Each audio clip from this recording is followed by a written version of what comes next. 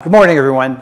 I'm a speaker. I speak at conferences a lot, and I've been talking about event-driven systems for some years now because I really think they're very, very interesting. And I've been building systems using it as a developer advocate. So I've got like decades of experience as a back-end, like Java developer, back-end systems. So now I get to build systems for fun and demos and things like that.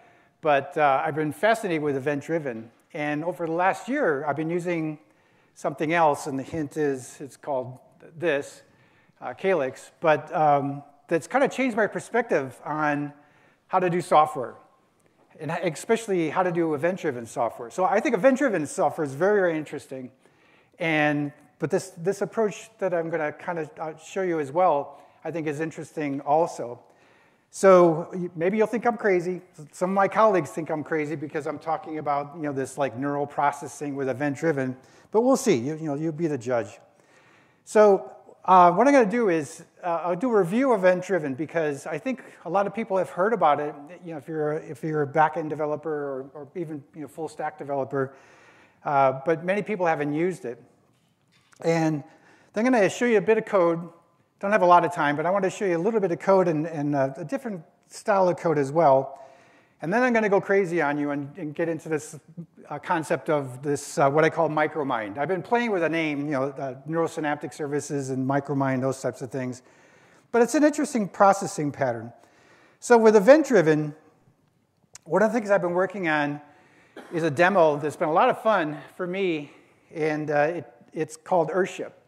And the reason it's called Earthship is that the user interface that I built is a map. It's like a Google map, so you can go anywhere on the Earth, and you can zoom in onto a location on the map, and then you can pick a circular region, like you can see the circular regions here, and then you can say, I want to create a simulated number of orders. So this is like an e-commerce system. This is like, the shopping cart demo is kind of like the hello world for back-end applications. So I started with this simple shopping cart app, but that got boring really, really fast. So I wanted to make this more interesting. And I wanted to do more interesting things with the demo app. But I always like to do this visual stuff so that you can, and this is on GitHub. I got QR codes where you can go grab the repo.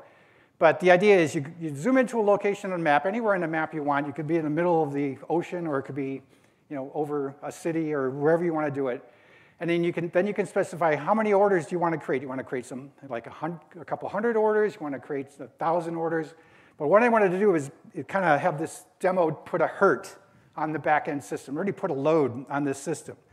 And another thing you can set is a rate, like orders per second type of a rate. Then one click goes into this demo app, and it starts generating a bunch of orders. So all these dots represent orders that were randomly distributed within this circular region. So this is a design diagram of this application. I'm not going to be able to go into a lot of detail with it, but it is event-driven.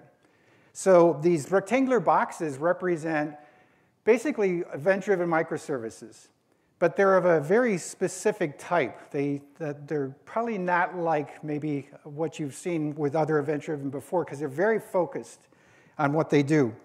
But what I wanted to do was show kind of visually what happens. So you can see in the bottom left, there's a client. I'm kind of highlighting a client, and it's sending in a command to a shopping cart service, and it's adding items to a shopping cart. So it's loading up a shopping cart. But the interesting thing is when the command comes in from the client to say checkout. So the service is emitting an event, checkout. Now, this is where things get interesting. That event is of interest downstream to another service, which is to create an order. So that triggers the creation of an order. So this is an event-driven flow. There's kind of a cascading sequence of events. But like I say, this got boring really, really fast. So I wanted to plug in this UI. So the map in the top center there is sending in a single HTTP request to say, I create 500 orders at this geographic location within this circular region. So that goes into another service, which starts triggering the creation of these orders. But you can see there's a flow, like this generator got the initial request. It starts emitting events over and over to create these, what I call geo-orders. And these geo-orders are just orders at a specific geographic location. But here you can see the event coming out of geo-order is of interest to a couple other services. And the point I want to make here is that each of these services, one of the things we've been talking about with microservices forever is they're supposed to be loosely coupled. And these are loosely coupled services. These services have an API, but they don't know who gave it, send them commands. These services also emit events, but they don't know who or what consumes those events. They don't care. So every single service is only concerned with its own functioning. It's not concerned with the rest of the system. So this geo-order service emits an event, which happens to be of interest because of the wiring of the system to a couple of other services.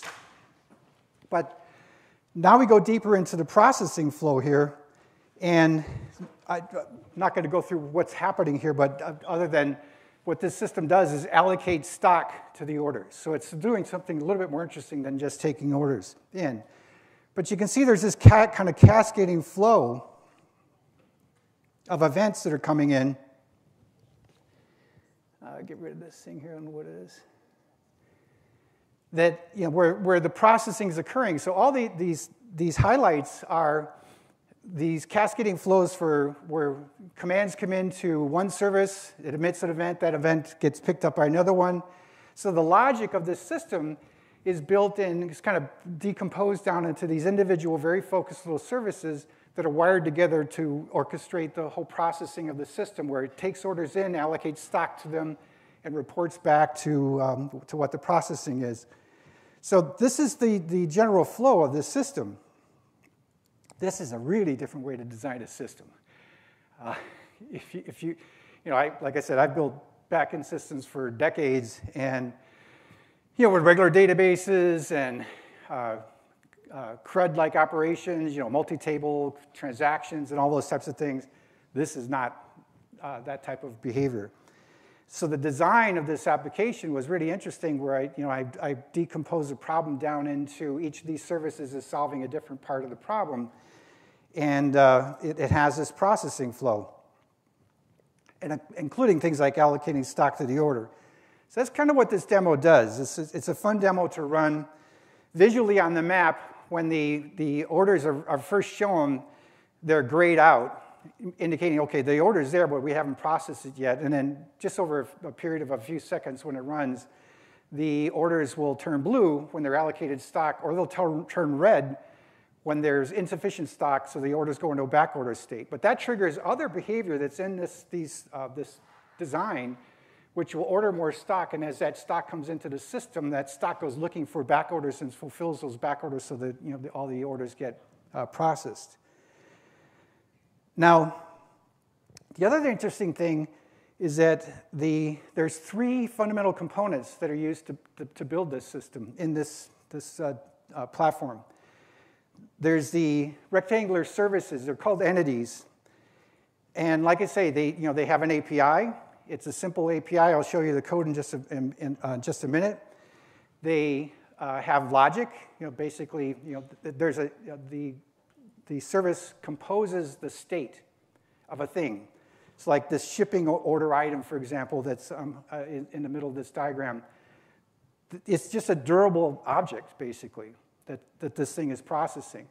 And then it's emitting events. Now, as event-driven, the events are for changing the state. Like with a shopping cart, you add an item to the cart. Well, that's a command coming in. If the cart's not checked out, you run the business logic. If the cart's not checked out and it's a real product and everything looks good, then the item gets added to the cart, which means you're altering the state of the shopping cart by emitting an event. So the processing is a command comes in, it creates an event, the event gets persisted, and once it's safely persisted, then the event is used to alter the state of the object, and that's the processing flow. So the big difference here is that these services are really simple. They don't reach out. They don't talk to databases directly. The state is recovered from the event journal. So like, what is the current state of a shopping cart? Well, it's got, add item 3 times, change an item quantity, remove an item quantity, checkout. The aggregate of all those events is the current state of the shopping cart. This is the basic behavior of these services. So let me show you a little bit of code. Here's the shopping cart service. It's in Java. Anybody Java Spring developers here? Some? Yeah. So some of this should look familiar. The API is definitely using Spring-like annotations. But you can see that on this line here, number 26, I have a class, and it extends a base class. It's called an event source entity. This is part of the software development kit here, this Calyx software development kit. But then here you can see, here's how you define part of the API, like add an item to the cart. But the main thing I want to show you here, because there's a lot happening right on this line 49, you can see there's above it's like effects.emit event. So what that is, that's the code that emits a new event that needs to be persisted by the underlying system. So this is a high abstraction. I just gave a talk earlier this week at another conference about high abstraction platforms, and Calyx is one of them, but I talked about 4 different ones. These are higher abstraction platforms that are abstracting away as much detail as possible. So this code does not connect to a database directly. It's connected to a database indirectly through the layer, the platform layer that's below it.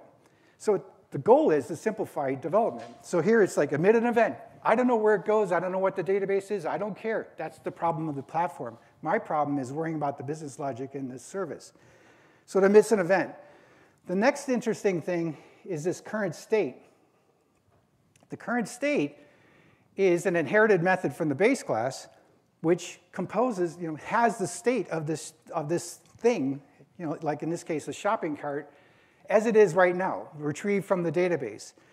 This is also a stateful service, meaning that the state will be cached, kind of in a very kind of elegant caching mechanism, where if the shopping cart's active and there's a user adding things to the cart, that cart's in memory somewhere in a cluster. There's one instance of it in memory somewhere in a cluster. And it's just, instead of having to retrieve the state every single time you're going to make a change, it's just, it has it in there. But all that's being managed by the platform as well. You access in our code the state from this current state. And then this event for is a method I wrote. It's just my style, but it's really simple. It's just taking the command in and creating the event back and returning that. So these APIs, you can see the API, like add an item, change an item, remove an item, check out. This is all I'm doing. And then the next thing here is these event handlers. So the event handlers are invoked once the event has been safely persisted to the database, and and we want to now make the state change. So if you look at this method, you can see that it's returning the state. Okay, so that's the state of the shopping cart, altered by the event. So like with the add item, I'll go into this on method. You can see this is just basic Java. All the object here has a list of items in the shopping cart. So all I'm doing is streaming through the list and adding the new item to the shopping cart. Very simple, no database. And nothing like that. So there's all these event handlers for the different events. And then the state itself is just a Java record. And I really love Java records. It's one of the best inventions come out in Java because they're immutable. So that means that I can't write code where I'm going to screw up and change the state when I shouldn't have or something like that. So it's really quite nice. But I have these event, just kind of overloaded event for methods for all my different commands. And then I have the on methods, overloaded on methods for all the different events. And that's the basic flow of this class. So no database connections, no worrying about publishing messages, things like that. But you can see that there's messaging happening in this system because the event from a shopping cart, like a checkout, is being picked up and processed by downstream services. So the other component that I wanted to show you is the shopping cart to order. And here, I just want to show you really quickly so I can move on. This is called an action. And actions process the messages from upstream events. So the event comes into the action, and the action translates, say, a checkout into a create order command. And it sends that create order command to the downstream service, the order service, to create an order from the shopping cart. So the logic in here is really simple. I'm not involved in polling or anything like that, or talking to Kafka or whatever high abstraction type of code to do that. So that's kind of the code. So I want to get into the micromind piece here. I'm going to go a little crazy on you. And when I was working on this design diagram, and my goal for that design diagram, where I was showing kind of the cascading sequences of events, was to help people visualize, a flow and kind of a real event-driven type of a system. And I thought it worked out pretty well, but it took a lot of work. If you guys ever heard of Blender, Blender.org is a fantastic 3D tool, and I love Blender. And I'm going to show you something else that I've done in Blender in just a minute that I love. But so this diagram I did in Blender, but it was a lot of work to do all this animation of highlighting each step of the processing flow. But it's like when I was looking at it, it's like, okay, wait a minute. The way these services are working, and the way there's this kind of cascading sequence of events that's occurring between the services, I started to think, wait, this is somewhat like the behavior of the neurons in biological brains. Neurons in biological brains have a state, they have like a charge. They get signals in from other neurons or other sensors like touch or pain or whatever. But the neuron itself doesn't know who sent it a signal. All it knows is it received a signal. The neuron decides, should it emit a signal? So it decides it emits a signal. It doesn't know or care who is wired up to receive that signal. All the neuron knows is its basic mechanics. And that's kind of what these services are doing here. Really simple, really focused, not complicated, not doing database transactions. It's kind of a pure, kind of an event-driven type of thing where signals come in and signals go out, and there's some logic in the middle to decide when, how to respond to incoming signals and how to emit outgoing signals. So that kind of blew my mind because, like I said, shipping order, it gets a command in, does a state chain, emits an event. That event gets picked up by an action because it's subscribed to it. That action takes that event and translates it into a command and sends it down to another service. There's your flow. So it kind of blew me away. So again, just kind of walking through it really quick, you can see this cascading sequence of events. Step by step, this is the exact flow of the way this application works. And what it's doing, it's not just taking in orders, like I said, it's allocating stock. And what this system is doing, with just these 13 simple services, it remembers exactly where every physical unit of stock went, to every single order. All that is being handled. It's also handling back orders, like when there's insufficient stock in the system, and when stock comes into the system, it has logic to add stock to the back-ordered orders, find them and allocate stock to them. All this behavior is in a relatively simple service. So that's what's kind of cool here. Again, my colleagues think I'm nuts talking about this whole neural thing, whatever, but I don't know. I'm pretty psyched about it. The other thing that I thought was really interesting was that there were behaviors that were starting to emerge, recurring behaviors that I hadn't seen before in other code. So, for example, there's 5 or 6 recurring behaviors. I'll give you a summary at the end. But of the 13 services here, 3 of them kind of use the same kind of a hierarchical tree pattern. I call it a reduction tree.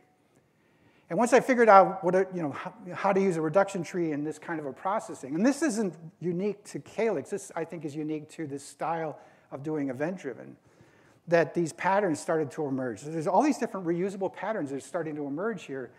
And that intrigued me even more, that maybe there's something really interesting happening here. Because I'm starting to think that the way our brains, biological neural networks are put together, it's the same type of thing. There's these recurring patterns in the way all the things are wired together that are being used to do very, very powerful things. So it's this whole idea of services behaving more like neurons and other functions behaving like synapses. By the way, this is all serverless as well on this platform. So these things are running in a cluster. They're getting allocated when needed. It scales up, it scales down, those types of things. So what I want to show you is another visualization of processing the services. So what I did was, before I play it, because I got time, I wrote specific log statements in the application so that I could scrape those specific log statements out of the log and use that as raw data to render the activity within the Earthship demo as it was processing orders. So what happens here is that that's one shopping cart getting processed and stock getting allocated in the system. And then the two other shopping carts come in. But the fun part starts here, like there it goes. Now 200 orders are coming in from the map. And what's happening here, every dot represents an instance of one of the services getting created. And the colors represent state changes that are occurring. So red indicates back orders. And yellow indicates things that haven't been processed yet. So it's processing. And green indicates that, yeah, the stock's been allocated to the order, and it's flowing back up. So you can see it's fighting, it's actually recognizing that the system's out of stock. That triggers stock getting ordered, coming into the system, and getting processed. And you can see things turn from yellow to red to green, and everything gets processed. And the lines that we're flashing represents the specific messages. Like event came from a specific entity to another specific entity. So these lines aren't arbitrary. This is real data from the running of the application. And it's 3D. So this is the beauty of Blender. I wrote this code, by the way. It's Python. Blender has a massive Python API. I've been wanting to do this for years. I've been using Blender for a long time. But I used ChatGPT to help me write the Python code to do this. So this was a blast. I was so happy when this video worked, because what I think is really interesting here is, I don't know if you watch videos on, say, the processing of neural networks or the processing, some videos are on YouTube, say like of insect brains or human brain activity and all those types of things, really awesome looking videos. And I wanted to have a video like this, but for a software system. So this is about 10,000 entities were created, about 15,000 events happened, as processing all these 200 orders. And then I already know some optimizations that I can do to this to cut things down some more. But the other thing is that this system is, it's built to run on a fully distributed environment. Scale up, scale down. Any part of this application can break, and when it comes back up, the system picks up where it left off. It will keep running until it's finished its processing. Unlike AI systems like large language models, which, have you heard about it'll lie to you with confidence, or that they hallucinate like ChatGPT and everything? Yeah, I've seen it do it. You ask it a question, it says, "Oh yeah, here's the answer." You look at it and go, "No, that's not the answer. You're smoking something." This system is not trained. It's hardwired. It's got instinctive behavior, not trained behavior. So it's enterprise precise. Like we're using these patterns to do things like financial processing. And with financial processing, it's like you don't go back to your management and to your business sponsors and say, "Oh, it works most of the time. Every once in a while, we'll screw something up a little bit." No, that doesn't fly, right? So this is absolutely precise type of processing. And for example, decrementing stock. This knows exactly what's happening with stock. It won't make a mistake with stock. It won't make a mistake, say, aggregating financial transactions into merchant payments. That's another system that we worked on recently. Those types of things. So it's fully distributed, fully scalable, fully resilient, and absolutely accurate. And the nice thing is that I write this code, and I'm really kind of focused on the pattern of the code, not worried about resiliency, not worried about scale, not those types of things. Of course, when you're doing IOs, you're always thinking about, in my code, can I reduce the number of IOs that my code is doing? Those types of things. But it's a whole different way of thinking about building applications. So to kind of wrap up, what I like about this approach is that the microservices behave more like neurons. I've been talking about microservices pretty much since they came out. And some of the things we've been talking about, but not necessarily doing, is things like microservices should do one thing and do it well. In this case, you're kind of forced to do it that way. And the behavior of the microservices, commands come in, commands emit events, events get persisted, and then the events trigger state changes. That's the flow. Those actions, those synaptic type actions, they're just consuming events, from upstream event producers, and for the most part, they're translating those events into downstream commands. They can do other things, like they can do queries against views and things like that. Like, for example, when I'm allocating stock to the order, the action has to do a query to see if there's any available stock to be allocated, and it grabs that stock from the query. The messaging in the system, I don't know or care how it's implemented. I do know, but I don't care because I work for the company that built it, and I talk to the engineers that built the platform all the time. But that's not my concern as a developer. As a developer, I'm focused on wiring together the flows, defining the flows, designing the flows, and in my software at a very high level of abstraction.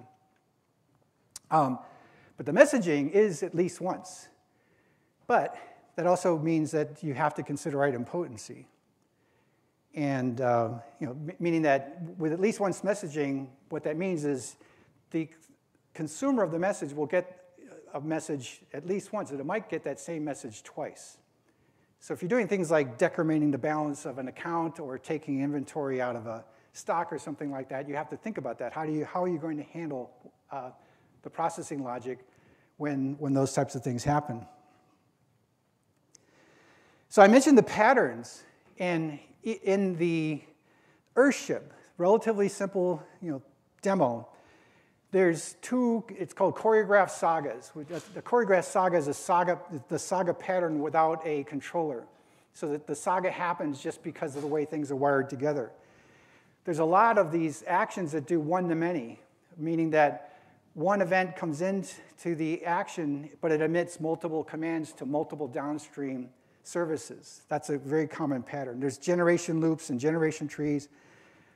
This reduction tree I mentioned earlier, there's 3 of them in the demo. And the reduction tree is really for that. It's reducing something like how many back orders do I have for a particular product? How many with the stock orders they're in, how much inventory do I have for a particular product? The reduction of all that detailed data is being handled by these reduction trees, and they're really there for idempotency. So, like I said, this is a different way of thinking about doing event-driven. Maybe you don't have a platform that does it, so that's okay, because I think event-driven itself is right there. So we did a review, looked at some of the event-driven architecture, looked at a bit of the code, and went into this micromind. And we'll leave you with 2 things. This quote from Alvin Toffler: the literate of the 21st century will not be those who cannot read and write, but those who cannot learn, unlearn, and relearn. I had to unlearn a ton of stuff and relearn new ways of doing things to use this new tool set. It was hard.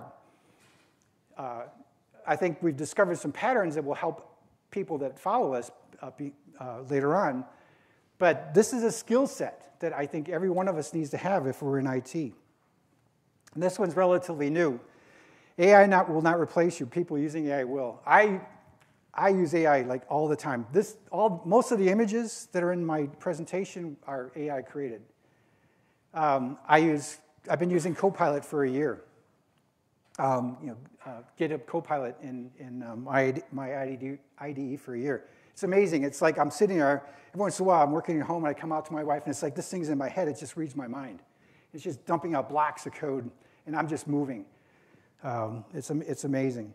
So thank you very much. This is the QR code for the slide deck, and I think we have a few minutes for some Q&A if you guys have any questions. Yes, sir. Yeah. So I saw some checks you did in that microservice, and they returned an error. So how those errors are propagated? What happens with that? That's a really good question. The only reason that particular service, the shopping cart service, had that validation checks in it was because there was a client, an external client, talking to it. The other services, and I think what you're getting at is when you're cascading, wiring services together, a service just can't reject, right? So this is very insightful, excellent question. The service has to have like a compensating action. So instead of just saying, no, I can't process this message, it'll emit an event saying, no, I didn't process this message. And that event goes back, is wired to go back to, say, the event producer. That's a very common pattern that was in this type of a system. But so you have to be very careful about just rejecting incoming commands. And it's only really for services that are on the edge of the system, where there's external clients that aren't event-driven clients and can handle the error response. Any other questions? So I will ask a question. So what about learning? Right? Because you compare this to neurons with synapses, and the synapses grow and shrink based on feedback. Does this happen in any way in this system? No, it doesn't. Not in this system. It's not yet, at least. So it's what you mean, like training it with, yeah. So that's an important distinction, that the service, the behavior that's in this system, I kind of refer to it as instinctual. Like when we're born and when other organisms are born with a neural network brain, there's a certain amount of pre-wired behavior in the system that doesn't need to be learned. And that's kind of analogous to what this system's doing. It's just pre-wired behavior. But what's interesting about this, I think, is that how powerful that pre-wired behavior can be. Like, don't put your hand into a fire because when you feel pain, you immediately react. A lot of that is instinctual behavior. It's not learned behavior. Some of it is, but it's, like insects, for example, they have some learning ability, but they have a ton of pre-wired behavior built into them. And that's kind of what this is. But it's extremely powerful. That's what's kind of surprising me. It's like, man, I'm doing all this stuff with just these 13 simple services. The code's not complicated. It's the wiring together that makes the behavior of the system really interesting. Yes, sir? So, as I understand, there's no central piece of data that these services are accessing. So, is there a risk of creating loops like cancer, so to speak, where things start going on loop because if each one is sending something there, there's no central piece of data that's going. There's a state of each instance, right? Like there's a state of a shopping cart, state of an order, state of stock, state of product, those types of things. And you have to think about that as you're designing the system. That's the fun part. The part I really enjoy of doing this is thinking through the design, thinking through the compensating actions. You kind of have a happy path where everything works just fine. That's kind of the easy path. But then there's the unhappy path. So things like there's services that, like an order comes in and the order's decomposed down into its individual physical units of stock that it needs, and those physical units of order, stock that need, they go looking for individual units of stock in inventory. And there's it'll send in a request to one that's supposed to be available, and that one's not available. So it emits an event that says, sorry, I can't join with you because I'm unavailable. Some other order got me. So that event goes back to the requester, which triggers it to just try and get something else. But maybe there's nowhere stock the next time it goes back. So you have to think through that. Like, so what happens when there's no stock? So every single step you have to think through. It's not as bad as I feared it might be, especially when you're decomposing the problem into these small processing units. That's where I think it makes it simple. If you have a big, bulky service that's getting, it's got that smell because it's getting too big, then you know you're on the wrong track. And often the solution when I ran into that was to decompose it down into smaller, delegate, to smaller services. But you have to think about, make sure. I think we're out of time, so thank you very much for attending the talk.